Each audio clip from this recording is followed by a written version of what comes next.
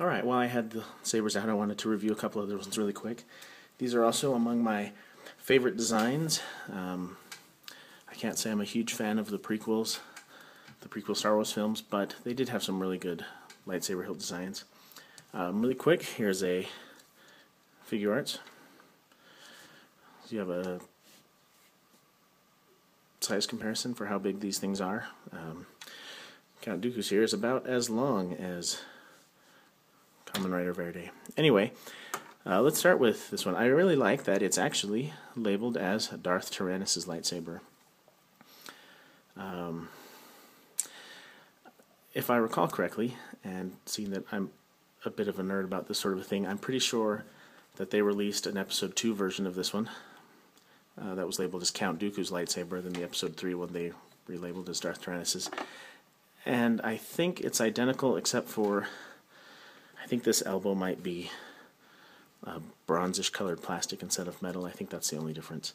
I like the curved saber hilt design. I like the rubber grip here, the alternating with the aluminum or the metal. Looks like it's a little dusty. Anyway, it's just a cool saber design. I like the little red trigger there, the emitter with the weird hooking thing. Even though the way this is lined up, the lightsaber would, it seems like the blade would cut off part of it. But anyway, really cool hilt design. You can see it's about as long as my hand. Not really, not quite. I also really like Darth Sidious' lightsaber. The thing I consistently like about the prequels was everything with Chancellor Emperor Palpatine, Darth Sidious.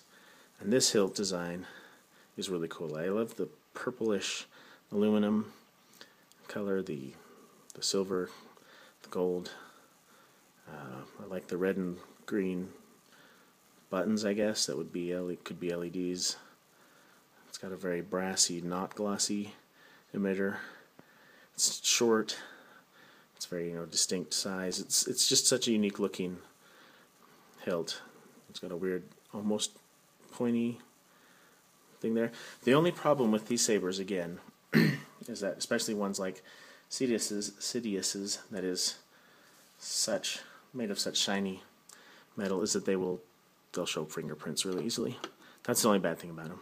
That you want to have curator gloves or wipe them off every time you touch them, because you don't want to tarnish the finish or leave fingerprints on it.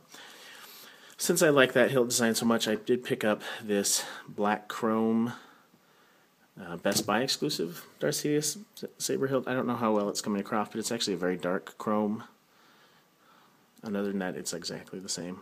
It does even have the red and green plastic there for the LEDs, or I guess pseudo-LEDs.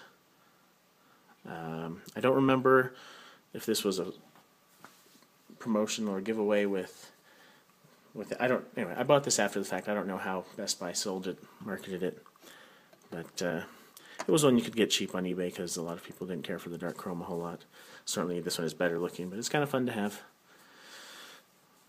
Two versions of it, since I like it so much. Oh, there was one negative with Dooku's saber, or Darth Tyranus', and that is due to the length, it actually doesn't fit super great inside one of these tiered displays. You actually have to have the base outside of the little indentation so that the acrylic cover can go over it, otherwise it'll bump one of the ends. Not a huge deal, but in the interest of, I don't know, completeness. Anyway, Master Replicas, scaled lightsaber replicas. I'm a big fan of the line. I was really disappointed that it ended when it did. Like I said in the last one, that they didn't finish the last Darth Vader hilt design. There were some other ones that they could have done that they released in the full-size line, like I think they did Mara Jade's saber. I think they may have even got Ahsoka's out before they lost the license. I can't remember. They did a couple other Jedi that they didn't make in the scaled line, which was too bad because it was so much more affordable, such a smaller display footprint, that it was a really good line for me personally. So, thanks for watching.